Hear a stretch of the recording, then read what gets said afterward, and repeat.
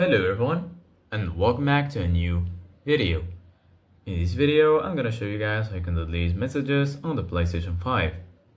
So if you guys want to learn how to do it, just follow the steps that I'm gonna show you.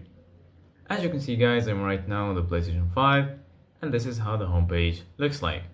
So right here, as you can see guys, you're gonna find all of the sections. In the top, you're gonna find games, media, here you're gonna find search, settings, and lastly right here you're gonna find your profile icon. Here you're gonna find your games and applications, and if you go right here to the game library, you're gonna find all of your installed games. So right now, if you want to delete messages on your PlayStation 5, firstly go ahead and click on the PS button on the PlayStation 5. Then once you do that, right here in the bottom you're gonna find all of the settings. Right here you're gonna find home, switchers, notifications. Here you're gonna find game base, music, download, sound, mic, and accessories.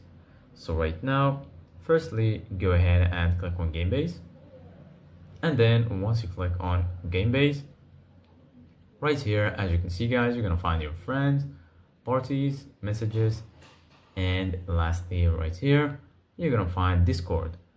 So right now go to messages, and then go to any conversation. For example, I'm gonna go to this conversation, and then if you go right here, as you can see guys, you can just click on enter a message right here if you want to send a message.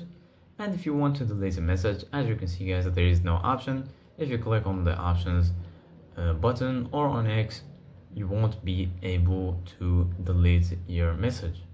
The only thing you can do is add a reaction.